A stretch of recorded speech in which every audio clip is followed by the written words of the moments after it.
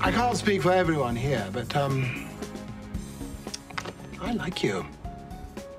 And I like you.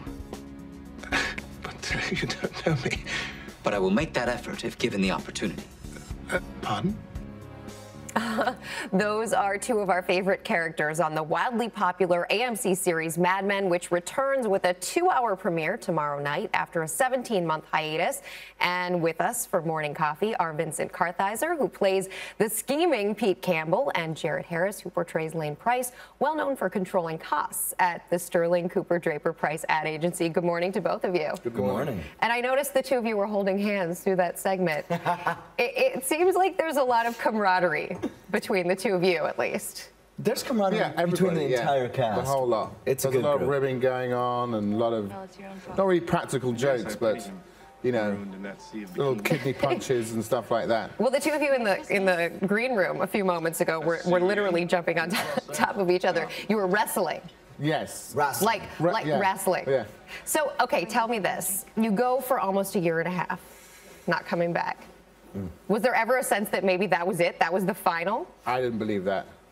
Nor did I. I kind of always knew that the powers that be would say, you know, they would come to their senses and say this is a show that I have an announcement. needs to come back. Even the come to the senses things, though, was, you know, it was a question of when, not if. Yeah, and usually we start airing the show about 4 weeks after we start filming it.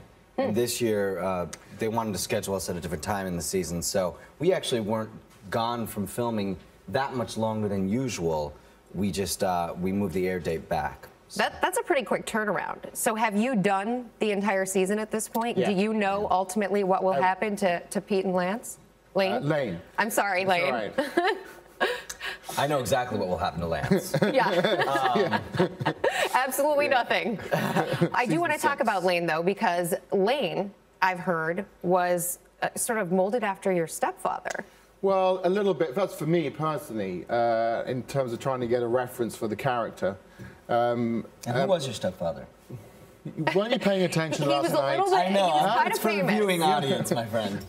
Rex Harrison. Yeah. I did, in terms of his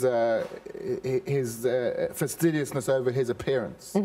My stepfather used to, you'd see him writing a letter, and he'd finish it, and he'd be in a sort of slacks and a cardigan, and he'd go upstairs, and he'd put on a 3-piece suit, a camel hair overcoat, his Professor Higgins hat. He'd go and find his dog, put it on a leash, walk 30 feet to the corner, post the letter, come back in, take everything off again. Really? Yeah. And that's not something you do in I real personally life, would Jared. never do that, but I could see Lane doing that. What's going to surprise us the most about this season?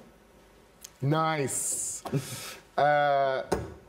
Well, we can't give anything away. It's That's no fun. I know. It is fun when you watch it, because you don't know what's going to happen. But the writers of this show have an amazing way of knowing their characters, and so they found ways to continue to surprise the audience, but not reach too far away from who the characters are. So, as So Matthew you're going to go says- after Roger. Pete is going to go after Roger. Where we left it in season 4, Pete was already going after Roger. So we'll see if that storyline picks up again. I have a feeling it will. All I will say is what Matt said, is that if you look at, after you've seen the whole season, you go back and watch the 2-hour premiere again, everything that happens, unfolds in the season is there in that first 2 hours. You know, all the sort of building blocks and the initial seeds for everything that happens is right there in that 2 hours. So watch it carefully. Or come back at the end of the season and watch it again. All right, Jared Harris, Vincent Kartheiser, thanks so much, guys. We really appreciate it.